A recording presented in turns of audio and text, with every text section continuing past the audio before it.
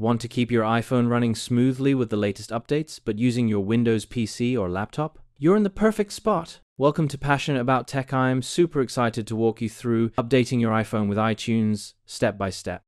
It's easy, free, and perfect for beginners. Let's get your iPhone updated and ready for action. First, let's grab iTunes.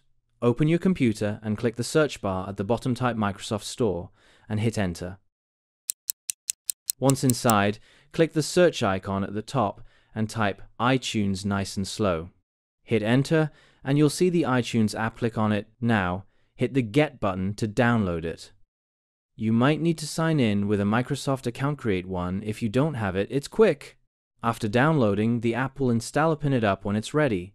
You'll see the iTunes interface, and we're off to a great start. If you're enjoying this, please hit that subscribe button and turn on notifications for Passionate About Tech.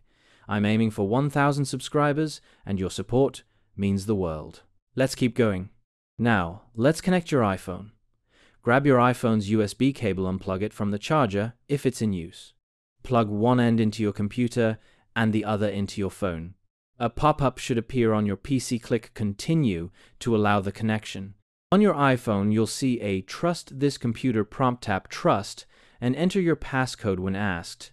This step is key to let iTunes talk to your phone securely. If nothing happens, unplug and replug the cable, or try a different USB port. Tech can be tricky sometimes. Once connected, you're ready to move forward. Awesome job so far. Let's update that iPhone.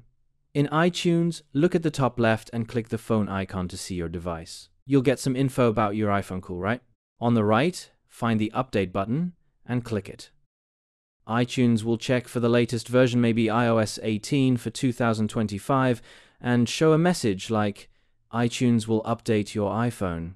Click Update to start. You'll see a term. Screen read it if you like, then click Agree. Enter your iPhone passcode when prompted. iTunes will download the software. Check the top right for progress. Once done, your iPhone will restart with the new update smooth and updated. That's it. How to update your iPhone on a Windows PC or laptop in 2025. We've downloaded iTunes, connected our phone, and upgraded to the latest iOS using this full guide. Now your iPhone is faster and safer.